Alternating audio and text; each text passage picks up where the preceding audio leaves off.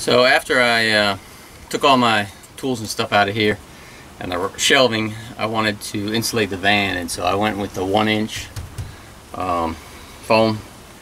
It's an R5, and then went with the luan over top of that and just used screws that are meant for metal studs in commercial construction.